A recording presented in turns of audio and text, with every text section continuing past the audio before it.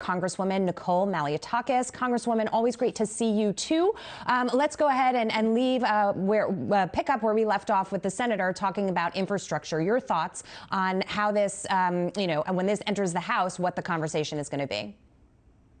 Well, as you know, we're a little more delayed than the Senate is. They've already passed it. However, we're still sifting through the bill, trying to find out where it's good for Americans and for New Yorkers. What I'll say is, from my initial look at it, it seems that there's a lot of positive things in there for New York.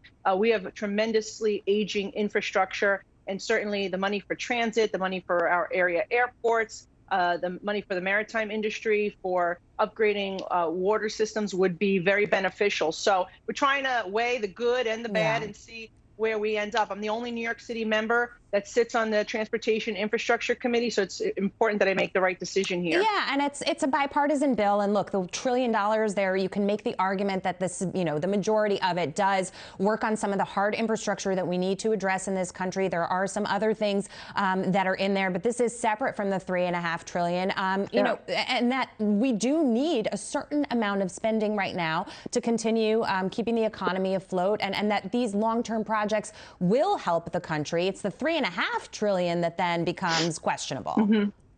Exactly. And my concern is that this package that was just passed by the Senate on infrastructure will be tied to that $3.5 trillion, which I think is very damaging. I think this is socialism. It is a package that is looking to push further people like Alexandria Ocasio-Cortez and Bernie Sanders' socialist agenda. So I do really hope that these are separate bills. There's difference between necessities that we need for economic growth and population growth, like transportation infrastructure investment, and then all of this type of socialism, government control.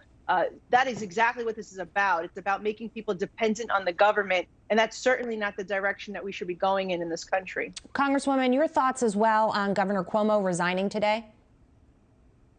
Well, I've called for him to resign in February, so it took 6 months. Initially, my calls for his resignation were related to the nursing home scandal, in which he mismanaged and made bad decisions, placing positive patients in those nursing homes. I still think strongly that the the Assembly Judiciary Committee needs to move forward with its investigation. We do need to have transparency. Those documents that led up to that decision, even after there were alternatives to place these individuals at the Javits Center and U.S. Navy comfort ship, were there. So I believe the governor needs to be held accountable. Resignation does not equal accountability, but it is certainly a start.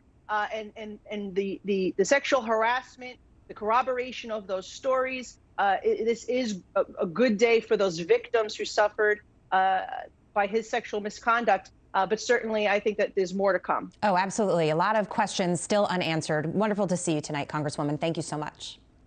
Thank you. All right, the double standard on masks.